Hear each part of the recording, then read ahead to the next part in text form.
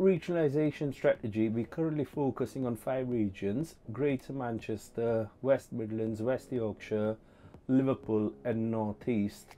The strategy is about working with local authorities, combined authorities, private sector, and helping them accelerate their journey to net zero by investing into energy infrastructure.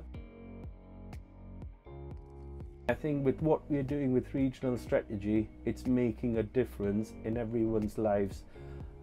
Attaining the region's net zero goals, we want to start recruiting people who otherwise wouldn't have had the opportunities. We want to start upskilling. We want to drive the low carbon education within local communities. We want to go to schools and work with some younger students and help them understand what net zero is.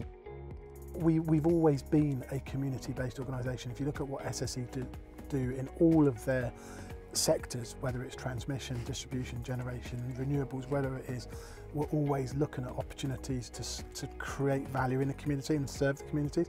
A lot of companies' investment opportunities are in London, but we wanted to focus on other parts of the UK as well. We started with Greater Manchester, and we looked at cities and areas where they've got really challenging targets and there's plenty of investment opportunities, and hence the reason we have picked the 5 initial regions to focus on. We've started recruiting people from diverse backgrounds. We've started forming some local relationships with training academies, with combined authorities, with the local mayors and stuff. And we're making some progress on the net zero projects, but also on the social value elements as well. I've grown up in Manchester, I've lived here for 20 years, so I know the type of opportunities that people don't have.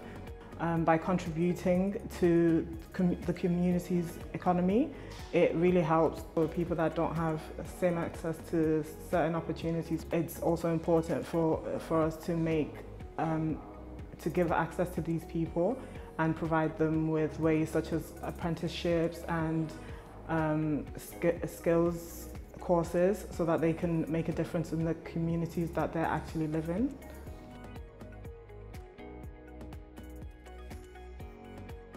We want to start forming community partnerships to drive social value. We want to start creating jobs in the region. We want to start upskilling people in the region and get them attracted to the energy industry.